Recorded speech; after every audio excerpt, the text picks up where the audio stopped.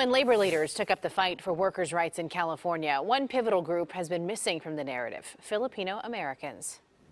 We think it's important for all people to know about their histories, and which in the end is really learning about themselves. Now, two Stockton writers are creating a book series to set that record straight. They're writing about the people whose contributions helped form the United Farm Workers Association. CBS 13's Carlos Correa shows us inside the pages of a very influential labor leader.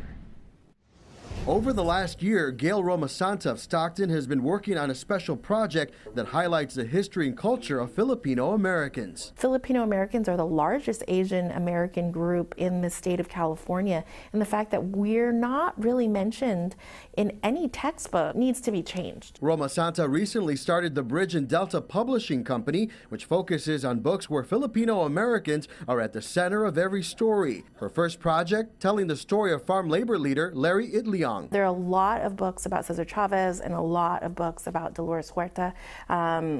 There are no books about Larry Itliong. Itliong played a vital role in forming the United Farm Workers Association and organizing the Delano grape strike that began in 1965 and lasted 5 years. And the group is campaigning online, raising funds for the series of books that will become the first ever nonfiction children's books about Filipino American history. In 2013, AB 123 was passed. The legislation requires state curriculum to include the contributions of Filipino Americans to the farm labor movement in California. Publishers hope to get their books inside classrooms. In the end, I think this is just about inclusion. A small percentage of money raised from book sales will benefit the Filipino American National Historical Society and educational programs at the Little Manila Foundation in Stockton. I think it's important for all people to know about their histories, and which in the end is really learning about themselves.